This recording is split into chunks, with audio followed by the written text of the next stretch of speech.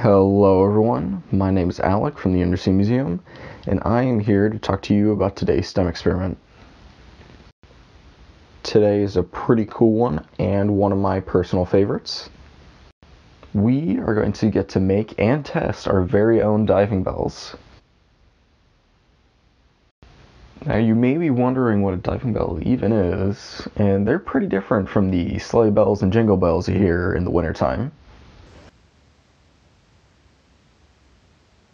First off, a diving bell is a lot bigger than a normal bell, and people like this old sailor here would use them to go hang out underwater and sail out with some fish. Not only do diving bells help us make some new fishy friends, but they also get used for some pretty important stuff. For example, back in the day, if a submarine ever got stuck underwater, the Navy used to send down diving bells with helpful sailor buddies to go give them a hand. Now you might be wondering just how diving bells let us do all this cool stuff underwater. And the answer to that question is that diving bells make use of a special thing called pressure to help keep sailors nice and dry.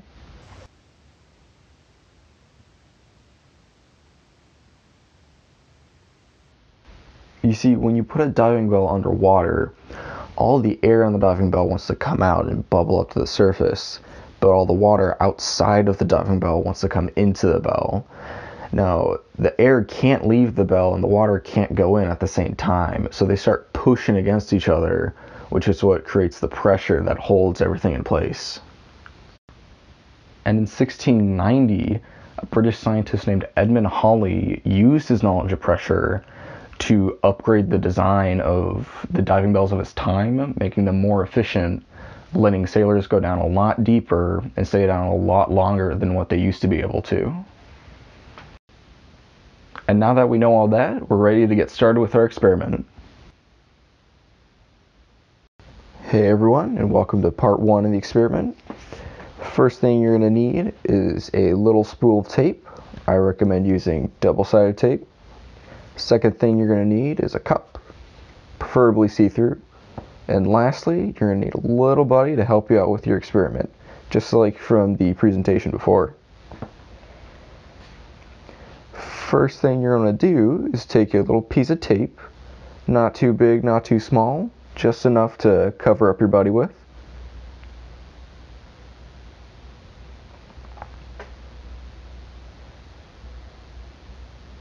Next thing you're going to do is want to grab your little buddy.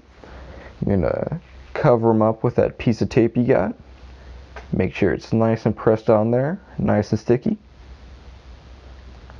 And once you got that on your buddy, you're going to go ahead and grab your cup.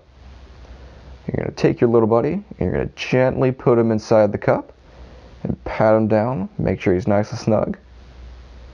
And then give your cup a little shake, make sure he's not going to fall out of there. And just like that, we have our makeshift diving bell. See you in step 2. Hey everyone, great job with part 1. Now it's time to start part 2. For this step, you're going to want your makeshift diving bell from the first part with your little buddy inside. And you're going to get yourself a nice big body of water. I'm using this fish tank, but feel free to use a sink or a bathtub, whatever works for you. Next, you're going to grab your little buddy and his makeshift diving bell. And you're going to gently put him into the water, nice and slow.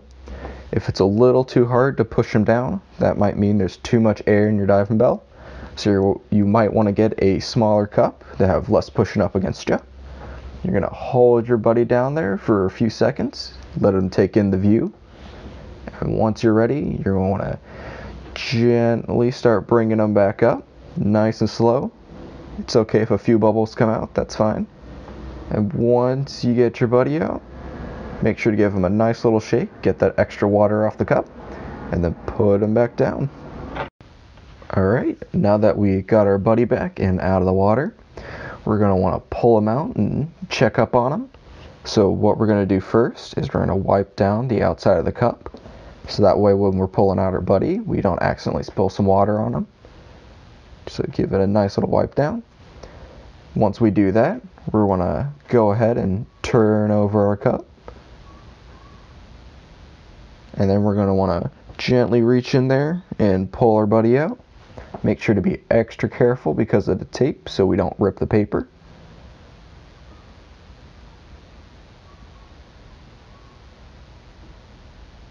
There we go. Now that we got our buddy all pulled out of his diving bell, we're going to give him a quick little tap down, make sure he's nice and dry. And with that, we're done with our experiment. Great job, everyone. I hope you had as much fun as I did, and I'll see you guys in the next video.